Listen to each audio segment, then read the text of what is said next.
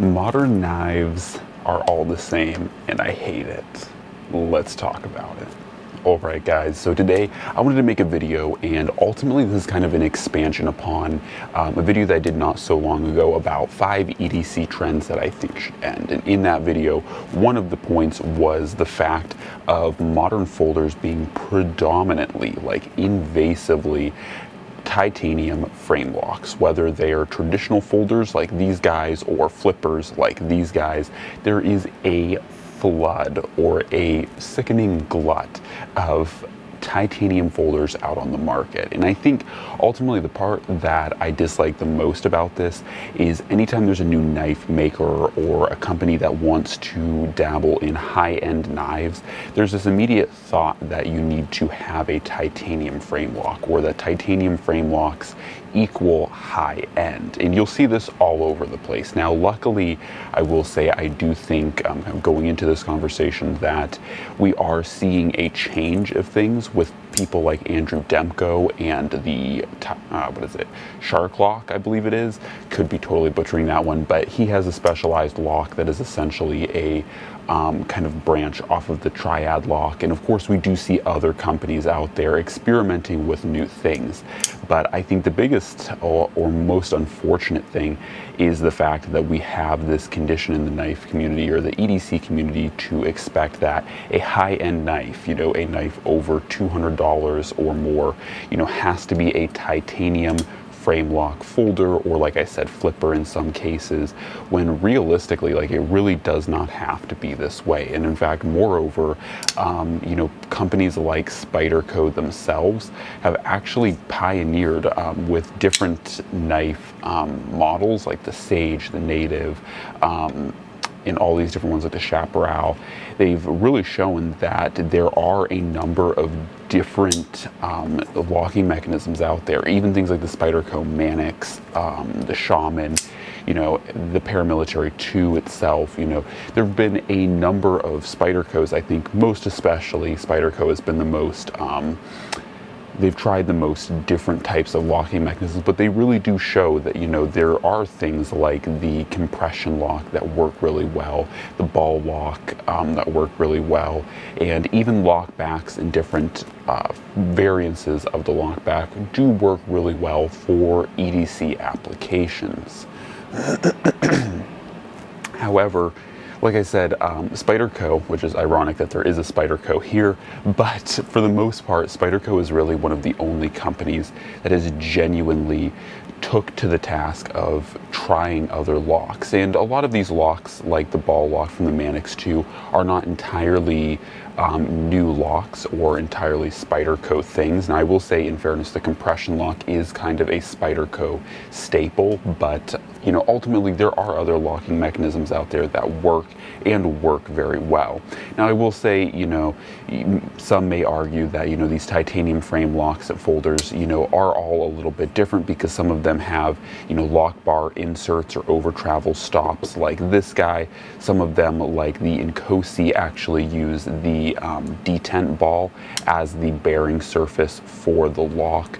So, there's that. And then, of course, others have hardened steel inserts for their lock interface. So, of course, not all of them are as classic as your traditional titanium lock bar interfacing with the steel of the knife like this Benchmade Skirmish.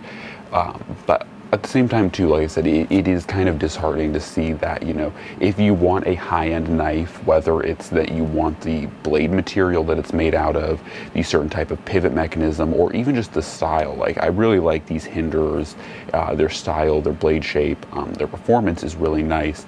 But at the same time too, I think it kind of comes with this dual downside that you are locked into having a titanium frame lock. And while I don't necessarily think that titanium frame locks are the end of the world, or that we should just get rid of them, they are good performing knives. I just think that at the end of the day, when you look at all these knives, especially when I flip them all over and we're showing the lock side on all of them, like, these knives all look so scarily similar. I mean, of course, there's, you know, slight variances in their blade shapes and maybe their blade material, but I mean, realistically looking at most of these knives, kind of minus the star pattern on this guy, you know, realistically, they all look the same. And honestly, that's because there's only so many ways you can make titanium and steel look different. But when you sit there and you look at these knives, they all look radically similar.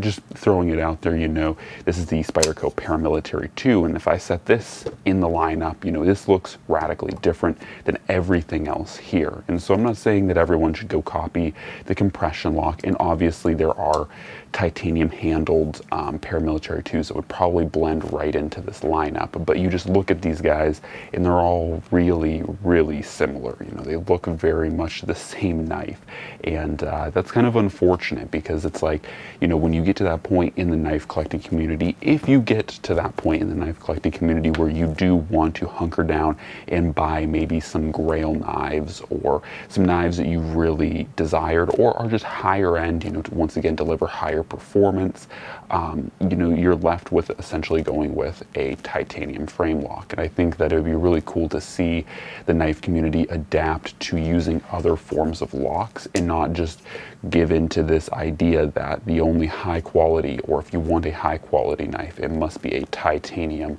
frame lock. There are plenty of other really solid locking options. Once again, I keep rolling in this compression lock because I just so happen to have my Paramilitary 2 in my pocket today. But yeah, like I said, this doesn't take away from the fact that some of my favorite knives, like this Hinder XM18, are still very much, you know, my favorite knives. I really do love this Inkosi.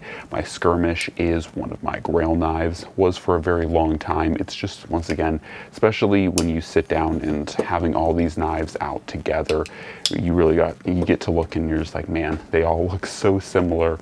You know, they all feel so similar, and part of that's good, but part of that's also not so good. You kind of wish there would be a little bit more variance within these blades, you know. But anyways, guys, that's kind of a rant that I kind of wanted to extend out, kind of flesh out, because in that video, you know, I brought up multiple different points, but I think some of those points are worth really going over more in depth. And part of that is for the community, like the people that are interested in knife collecting that watch the channel, but also for the people who I know watch the channel who make knives. You know, I know that there are a handful of knife makers that watch my channel, and I try to throw these videos out to give them some input from the community to say, hey, you know, if you're thinking about building a folder, you know, that's awesome. I definitely recommend it.